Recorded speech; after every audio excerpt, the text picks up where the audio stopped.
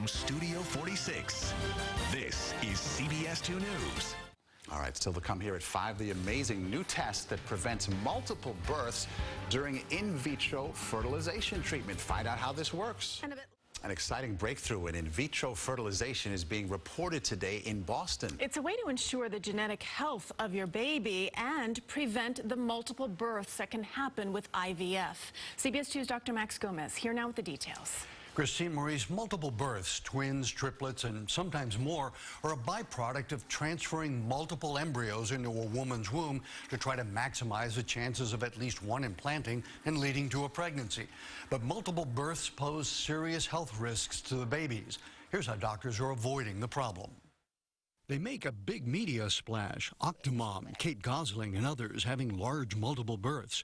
But fertility experts consider these cases a profound failure of IVF because any multiple birth, even twins, run significant health risks. Twins have twice the risk of dying in the first month of life. They have 6 times the risk of cerebral palsy. Carla Keckleries feared those multiple births with IVF, but she had no choice. 2 ectopic pregnancies had destroyed both her fallopian tubes.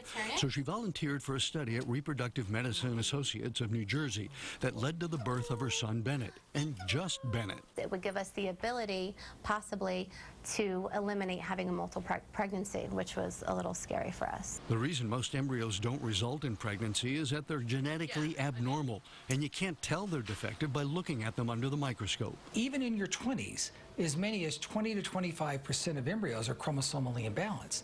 That number is 85 to 90% by the time you're in your early 40s. So Dr. Scott and colleagues devised a test to analyze the chromosomes from the part of the embryo that was destined to become the placenta, which is genetically identical to the part that would become the fetus. The fetus is unharmed.